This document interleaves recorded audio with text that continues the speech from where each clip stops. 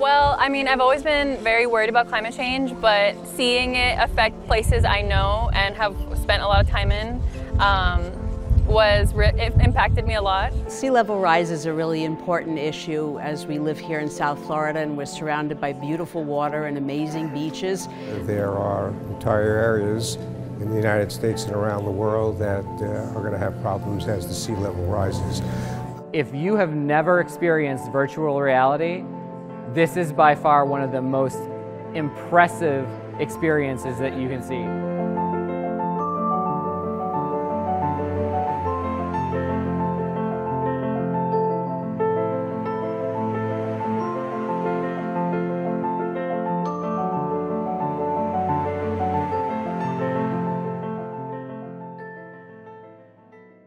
My name is John Rennie. I'm a professor of urban and regional planning and the director of the Center for Urban Environmental Solutions at Florida Atlantic University. We have been working with the city of West Palm Beach on a very exciting project using virtual reality to model sea level rise. Hi, my name is Serena Herman. I serve as Assistant Director of the Center for Urban and Environmental Solutions at Florida Atlantic University. We began this project in 2021 with funding from the U.S. Department of Housing and Urban Development, administered by the Florida Department of Economic Opportunity.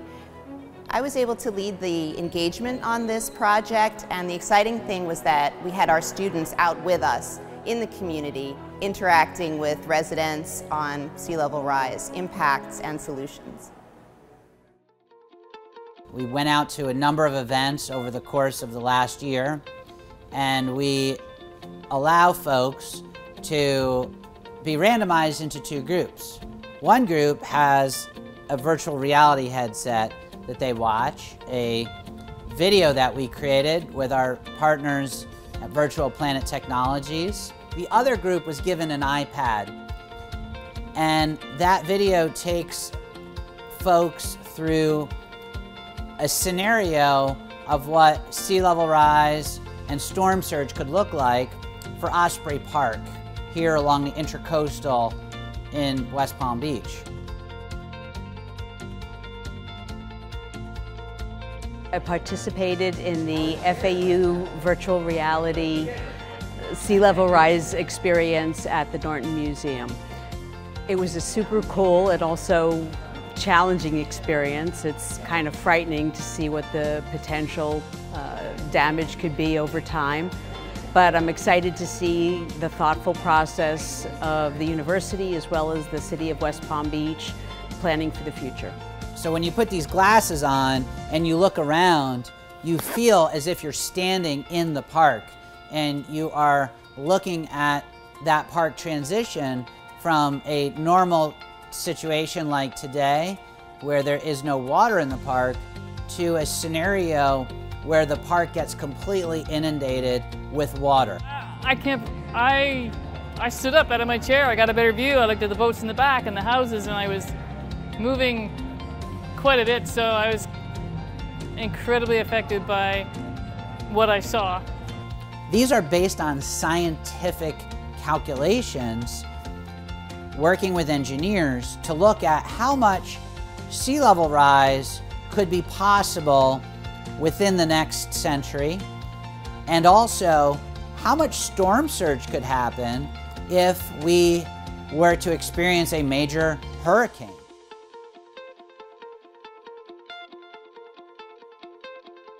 I thought the virtual reality presentation got its point across, and I was able to follow it. I loved it. It was fascinating, and the fact that it was 3D, and no matter what direction you looked, and you felt that you were in the moment. We allow folks the ability to participate in the experience by looking at different adaptation solutions. One solution is to build a taller seawall along the edge of the intracoastal along the park in Osprey Park. We create another scenario where we build new land, new islands that we've already done here in West Palm Beach. The islands are part of a longer-term strategy to promote coastal resilience to buffer against storm surge and sea level rise flooding. In fact, what we did was we utilized Peanut Island over here as a model of what that could even look like. So this would be like creating a new type of a peanut island to be able to help with long-term sea level rise and flooding. I went through the VR experience today and found it really interesting to see what the real impact would be if indeed there was sea level rise. So I found it enlightening because you kind of imagine in your mind's eye what that will look like, but to actually see it is fairly dramatic for sure. The goal for the project is to be able to have a tool that planners and elected officials and community leaders can engage with their community residents. I'm Keith James, Mayor of West Palm Beach, Florida. Well, I had never experienced VR before, and I was surprised at how realistic it was, and then how visceral my reactions would be. Well, I think this is an alternative way of communicating with the public. Some people more visual than others, and I think as they go through that experience, it just gives them an alternative perspective on whatever the proposal is that might be before them. Well, I think city leaders, once they experience virtual reality and the issues presented, it will leave a lasting memory as to what the impact of sea level rise would be. It's just another tool in our toolbox. The more levels of government and the more levels of people and groups and organizations, be it public or private, that come together, the better the effectiveness of the projected outcome. If the people in charge, like the mayors of the different cities, will follow this, and if you can get everybody on board, I think there can be some good prevention to help this so that we don't have the flooding and we can prevent it in the future. Our communities, our economy, and lives depend on action today from our city and state policymakers to take this opportunity to protect our city and everything that's beautiful about it within our economy and our environment seriously. Hi, my name is Christopher Rugg, Executive Director of the West Palm Beach Community Redevelopment Agency. It's so important to really understand how the community feels about many of the policies and projects that cities implement, and that starts with the planning process. So this tool gives a great way for city officials to communicate with those residents and tell them what we're thinking about based on data, and then get the feedback from those residents to understand if it's something that they support. A lot of times it takes, and it starts with a vision, and that vision is built with the community. It really took the language out of it and really emphasized through a visual standpoint the importance of what we're trying to achieve across all walks of life. It didn't matter your age, your language, your background, you could understand what we were trying to do through this experience. A lot of times people feel overwhelmed by something like sea level rise or climate change, and when you were able to actually show a real strategy of how it could be mitigated, I think it gave people a little sigh of relief, but just knowing that planning professionals and folks in local government are thinking about these challenging issues and how to solve them, I think was truly a big benefit that gave people a sense of legitimacy in their local governments that perhaps wouldn't have happened without it. The experience was fascinating and a bit scary. The reality of it was scary. Because climate change is a reality. It is affecting our planet. It is going to affect how each one of us lives, and I take it very seriously because I hope young people don't have to live a nightmare, and I hope that they can have a safe lifetime. Really like seeing the possible changes that you can make. I hope that we can make the change. I am optimistic. Things that don't appear obvious now may appear obvious or come to fruition in the future. Hi, I'm Penny Redford. I'm the Climate Change and Resilience Manager for the City of West Palm Beach. The West Palm Beach Office of Sustainability has been around since 2008.